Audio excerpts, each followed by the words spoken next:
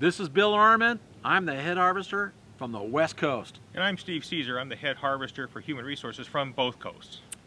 This week, Leadership Trifecta once again, and today we're going to talk about qualities of the followers. If you're a leader, you're going to have followers, right? Followers. Okay, now to be effective, the leader must have a firm and accurate understanding of their followers.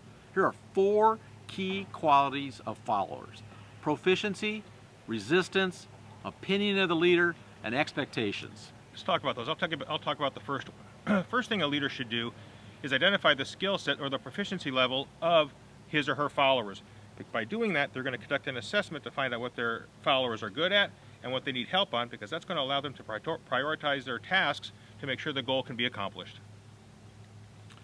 Resistance is number 2. All wise leaders know followers have resistance. Some followers may have a lot of resistance, and others a little, but they all have some resistance. The effective leader addresses this consistently and constantly and knows that the resistance must be overcome in order to be successful.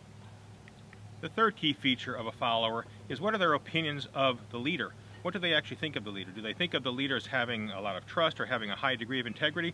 Or do they think that leader is simply trying to motivate them out of being power hungry, being political, or something trying to help themselves in their own careers? So the degree to which the followers understand the leader to be more noble versus selfish obviously is a big feature in determining the effectiveness of leadership.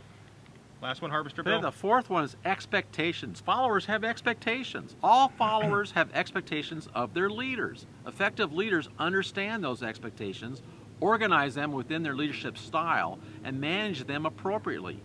Ineffective leaders do not consider follower expectations.